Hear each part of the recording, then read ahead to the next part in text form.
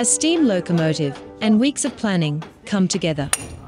And sounds of work signal that it's springtime for this 1915 machine.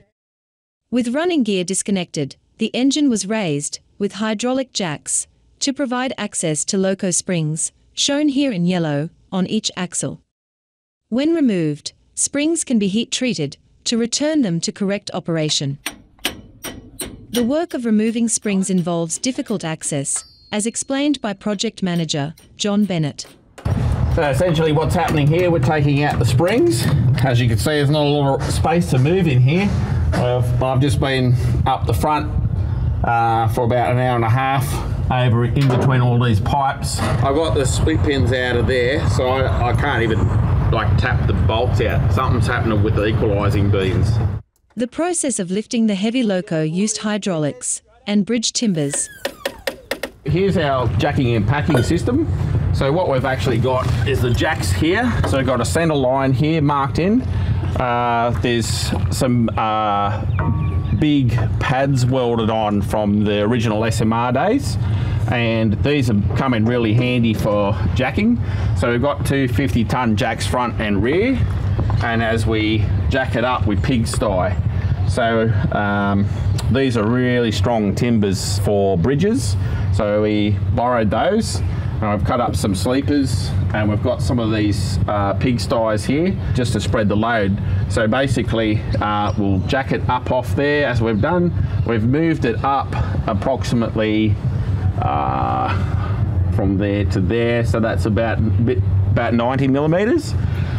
And as we've gone, we've just packed and jacked. So basically, once we've got it up to the height of where we need the loco, we let the jacks down on the pigsties, and that's it. Nothing more. It's all stationary. It's not going to move anywhere. It's rock solid. It's probably one of the best jacking systems I've actually seen. So kudos to everyone that's assisted here. An important part of the job is the careful and precise numbering of every part and its place on the locomotive, as explained by project consultant Nigel Woolley. This is the way South Maitland used to label things. Right leading bogey, RLB, that's what that stands for.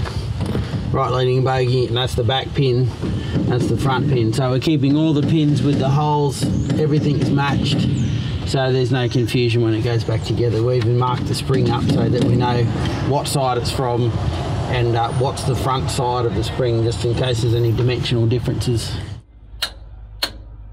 The job involves narrow access under the engine as parts are undone one by one. Look at that. Done with effort and experience. There we go. In a most difficult, unique workspace. One by one, as the hours drift by, the springs are gradually freed.